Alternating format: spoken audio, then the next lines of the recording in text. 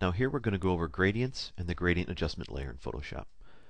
We can start out on the toolbar where our gradient, or G, will get you that. Now, in the options bar you have some options that are universal to gradients all throughout Photoshop. You're always going to have your gradient editor, and then the way your gradient is drawn, which here you have a linear gradient, radial, angle, reflected, diamond. You'll have the mode in which it's applied, which is a layer transparency mode, just like the ones that are in the layers palette. Your opacity, reversing the layer, as you can see reverses it, dither, and transparency. I'm just going to give you a quick overview of the different gradients you can draw using this tool. So I'm going to make a quick selection here. And then I'm going to fill it with a gradient. So the most basic one is a linear gradient, which draws 0 to 1, or your foreground and background color, of just a simple linear gradient. Moving on to the radial, you can see that it draws out from the center in a circular pattern. Then there's angular, which goes around in a circle 360 degrees, but drawing and filling the gradient, the foreground and background color. Then there's reflected, which as you can see just mirrors the one gradient to the other side. Or the diamond, which draws from all four corners.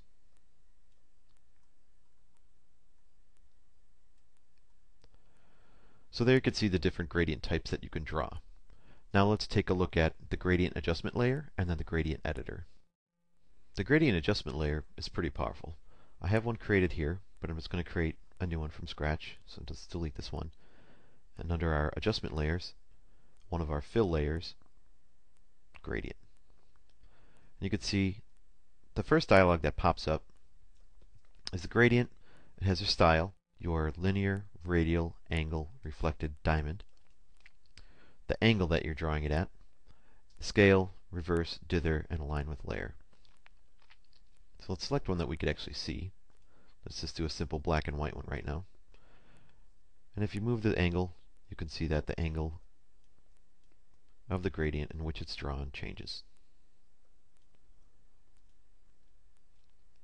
The scale now, you can see scales the gradient from either like could be thin and tight or really wide and broad. Reversing it kind of flips the gradient, as you can see. Dithering it kind of does a fine dither on top of your gradient to sort of reduce some banding. And align with layer. Also in your gradient fill menu is where you can move your gradient, shift it around. Just click and drag. Now align with layer has to do with pixels that are on your layer, and how the gradient is confined to the pixels that are on your layer or the actual space of your image. So if we look at an example of that, let's exit out of here. And I have a layer here that has just a circle, and I'm going to apply a gradient as a layer style. Now under our layer styles, and we'll get into this more later, we'll click on our gradient overlay, and you can see that right away our gradient is on our circle, and everything that we've been talking about in all the gradients is here in the layer style as well. Now clicking here, we can move the gradient around. We can change it to radial, reverse it, and you can see how that works. Now the alignment layer, like I said, has to do with the pixels that are on the layer. So if we click off of this, you're going to see that our gradient is going to grow larger, because now it is taking up the entire pixel space for your image, and it's not just confined to the pixels on your layer, which is the circle.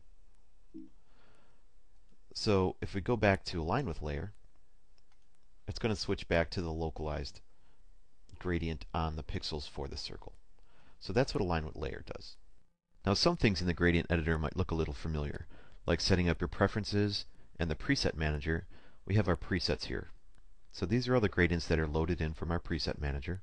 If we want new ones, we can click on our little triangle button here, and we can load in some different kinds here. We can reset them, we could replace them, we could load in different ones that are presets from Photoshop, and then there's custom ones that we've added in here, which is being displayed now.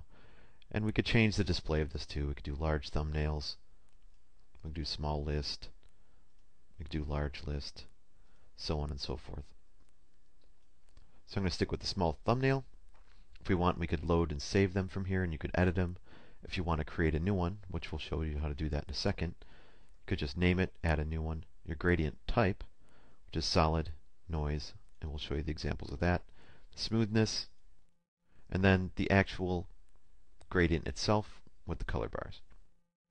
Now on our color bar, or our gradient bar, we have our different colors, which are represented in these little squares with the arrows. On the bottom, these identify our colors, and on the top, this identifies alpha. Alpha meaning the opacity. And then you can see when you click on these, the stops on the bottom will give you your color, your opacity, your location along the gradient bar. So by adding a new stop, go ahead and click, and it'll add it in a different location where you choose. So let's just create a simple 4-color gradient. And it's pretty straightforward. Click on the color that you want to edit, and in your color, we'll bring up your color palette or your color picker, and you could select a color, or you could go to your swatches and grab color. Let's just say you want some red, and then orange. Let's do some yellow to white. Now if you want to be specific about where you want the location, you could say I want this at I don't know, 75, and here I want the location to be 25 or something. And then we'll put one in the middle. We'll have this one at 50. And then maybe we'll just darken this guy a little bit.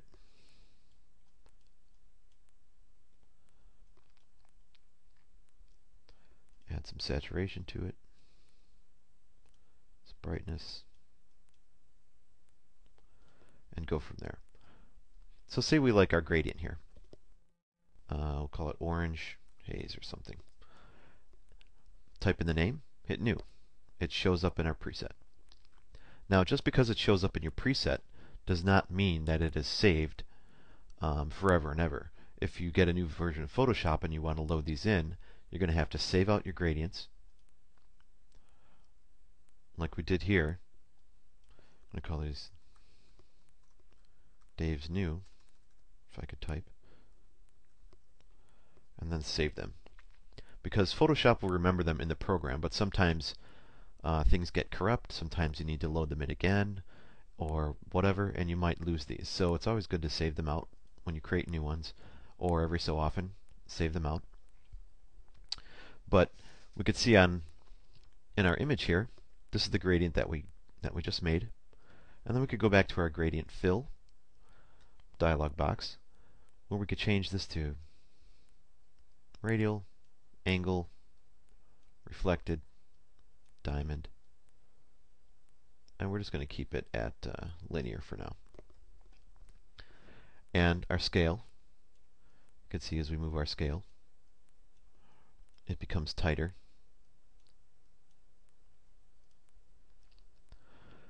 And our angle, again, moving it around will change the angle. Shift also constrains this to 15 degrees.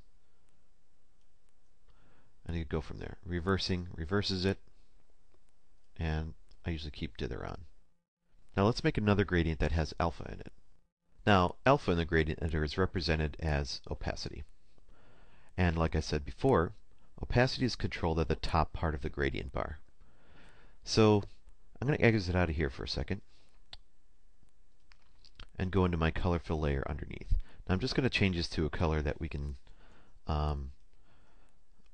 obviously see the effects of our transparent gradient. So I just changed it to this obnoxious green color. Going back to the gradient. Now, at the top, let's click on our stop. And we can see here that the opacity is 100%. So I'm going to switch this to 0. So right away, since I don't have stops anywhere in between where my other stops are at, it's going from kind of 0 here, where the black is, the first color, and it starts becoming less opaque or transparent towards 1, or my white color on the end.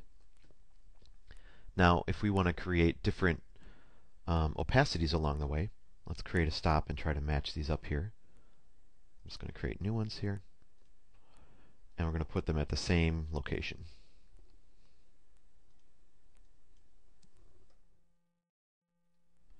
But since all of these opacities are 0, you can see now what's happening is that only my first color is being displayed, the rest is invisible. So here, I'm going to change this to, let's say, 25%. Here, I'll change this to kind of 50. And here, I'll change this to 75. And so you could see that we almost created another little gradient here of opacity. Now, exiting out of here, let's remove our obnoxious color. Or actually, let's change this to white so we can see the exact results of what's happening. Now, let's talk about another example of gradients with opacity. I'm going to grab my red-green gradient, and I'm going to change the top opacity to 0. So, looking at our gradient here, you can see that it's red, but as it's going towards the green, you can see that the green is still in there. So, if you want to do a totally correct transparent gradient, you need to set this to the same color.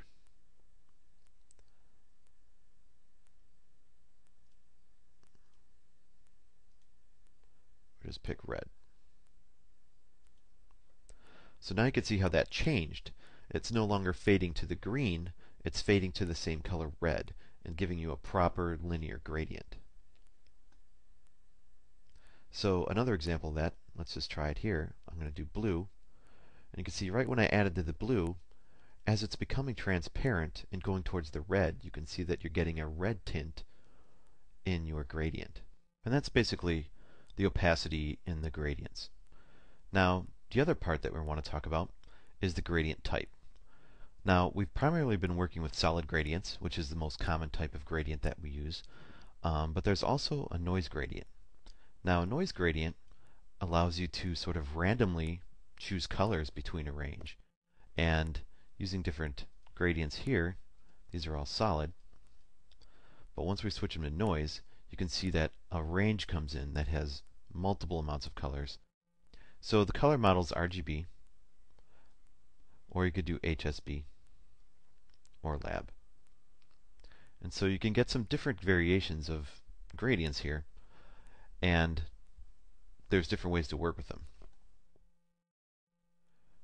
There's the roughness, which is how intense the color is.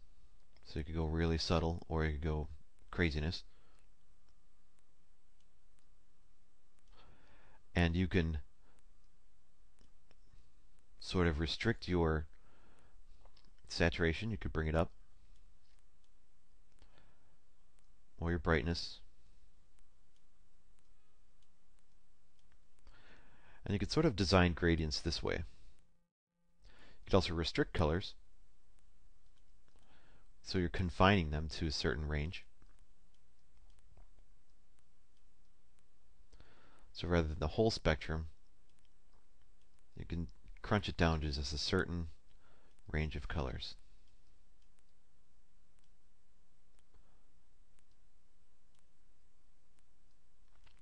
You could add transparency as well. Now, when you add the transparency, you don't have the control that you do on the regular solid gradient. So it's one thing to be mindful of. And then there's randomize. So you can kind of just create random gradients on the fly. And it's just another type of gradient in Photoshop that you can use. And that's pretty much it for the gradients in Photoshop. Again, really powerful, real flexible, and they're pretty easy to use, and they add a lot to anything that you're working on as long as they're used properly.